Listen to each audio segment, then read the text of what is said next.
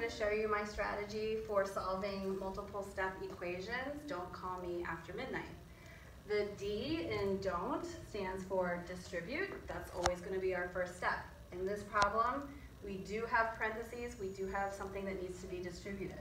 I'm going to create my two sides of my equation, and then I'll distribute my 2 to what's inside my parentheses.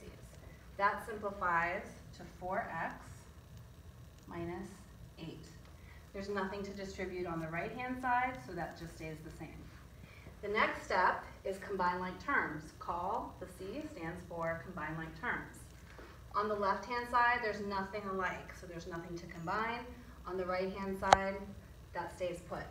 The next step, me, starts with M, stands for move variables to one side. In this problem, there's only an x on one side, so we don't have to move it. If we had an x over here, we would have to do that next. The next step says adding and subtracting. It should say undo what's being added and subtracted. So in this expression, -8 is being attached or being subtracted from your variable. So I'm going to undo that by using inverse operations and adding 8 to both sides. Whatever you do to one side, you have to do to the other side. This becomes 0.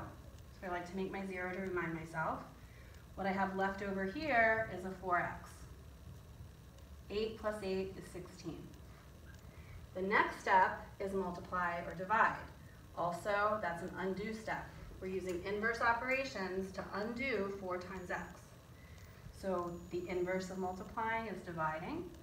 I'm going to divide that 4 away. Whatever I do to one side, I do on the other side. 4 divided by 4 is 1, so that tells me that that's out of there. That's canceled out. All I have left is my x, and that's exactly what I want. 16 divided by 4 is 4. That's the don't call me after midnight strategy.